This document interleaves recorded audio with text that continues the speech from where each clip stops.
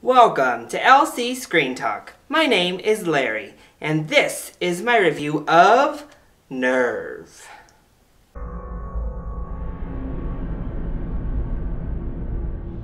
The best way for me to describe Nerve is Unfriended, the horror film from last year, meets pretty much any coming-of-age story that you've watched, meets a Nicholas Winding Refn film. When you mix those three ingredients together, you get a pretty fun ride. I was overall really satisfied with Nerve. So the main thing that this film has going for it is that I think it really is accessible to its target audience. This is definitely a movie for teenagers, and I think it has great messaging for teenagers about playing in these games or getting involved in some of this, hot mess on the internet, as well as providing a thriller that is still age appropriate for your teenage kids. I don't think it ever goes too far, it never gets out of hand, none of the content is explicit to the point where your children can't watch what's happening. Everything that's done here is done in a way that they can watch it and be really excited by it. So I think it's great to have a thriller like this aimed at a teenage audience and actually be accessible to said audience. I thought the acting was very solid here. Emma Roberts has really grown on me recently, and I thought she was very good. Dave Franco was also very good in his role. And all of our supporting cast was also strong, with the exception of like one or two characters who were but most of the actors do deliver.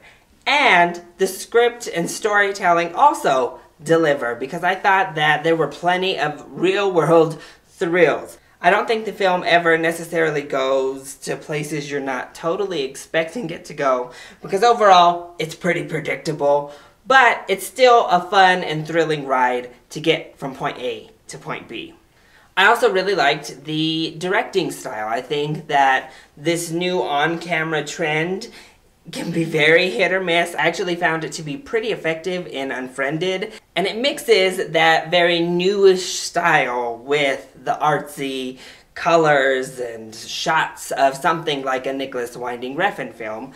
But thanks to just the subject matter and a broader sense of movie making, it feels much more accessible, and it doesn't feel quite as pretentious as I find Nicholas Winding Refn's work. But I also think the technological aspects of this film, just like Unfriended, are going to make it immediately dated. This isn't going to be able to be a Breakfast Club where it's an instant classic and it's revisited generation to generation. No, they're going to look back at this and be like, oh gosh, what were you all thinking back in 2016? It just isn't going to hold up well. And as I said, for being a thriller, it is very predictable. It just kind of goes through the motions. It never really bothers taking any sort of storytelling risks, although the characters on the screen are taking these huge risks with their lives. We are never presented with any sort of daring filmmaking here. And that's really the downfall of the film. So while it is fun while you're watching it, it's just forgettable. We're not going to remember Nerve even came out this year by the time 2017 rolls in. But for a recommendation, I think, especially if you have teenage kids, go take them to see this. And even if you're not accompanying them, this is totally safe for your teenagers to go watch by themselves with their friends on a Friday night. And I think this is a great Friday or Saturday night movie for a teenage audience. I think they'll get a kick out of it. And again, it has really strong messaging about more safety with internet and games and all of this hoopla that goes on that parents aren't really up to date with. As for adults, I also think you're going to really enjoy the message, and it's thrilling enough.